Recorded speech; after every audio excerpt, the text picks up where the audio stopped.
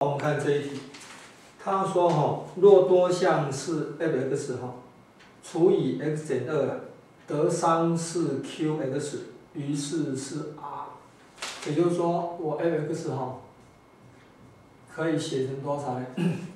可以写成 qx 商乘以除4，加那个于是5了。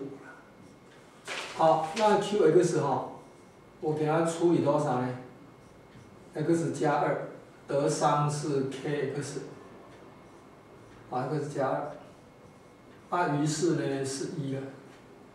然后呢，这个kx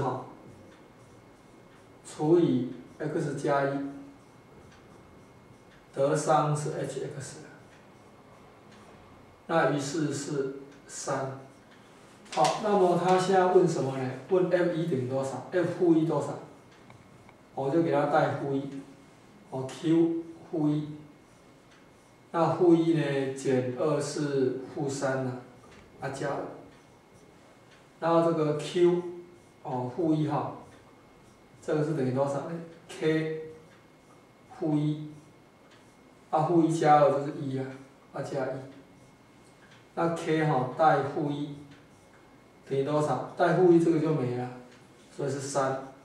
然后还带回去，所以就得到这个 q 负1多少？k 负1是3嘛，3乘以1加1就等于4了。q 负1是4的话，带回去就多少呢？就4，乘以负3，加5。负12加5是负7，所以答案就是负7了。